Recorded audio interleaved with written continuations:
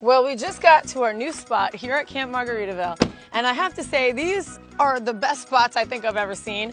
I love how you have a huge open space. Now this is the Tiki Hut spot, so I think I'm gonna have to get this every time I come because now that we've officially been spoiled, I am obsessed.